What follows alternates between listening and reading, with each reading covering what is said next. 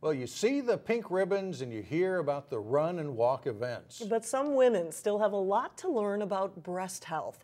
In today's Health Check, Renee Bonneau shows you how North Memorial is helping a group of Laotian women get life-saving education.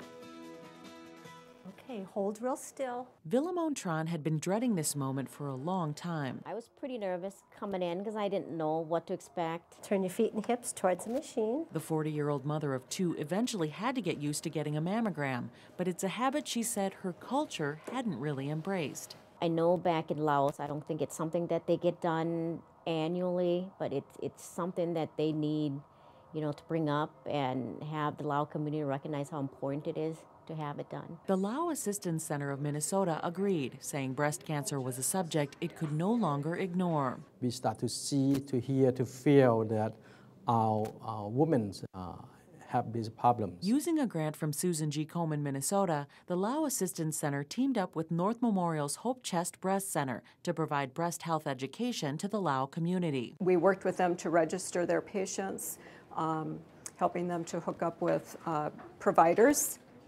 And then also when they came here, we got them registered into the North Memorial system to be able to have the screenings here.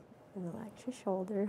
Vilamone Tran was one of 9 women who came to North Memorial for a mammogram. She said this important first step put her at ease, so she's ready to do it again next year. I'm glad that I got it done because I know it has to be done. For Health Check, Renee Bonneau, 12 News.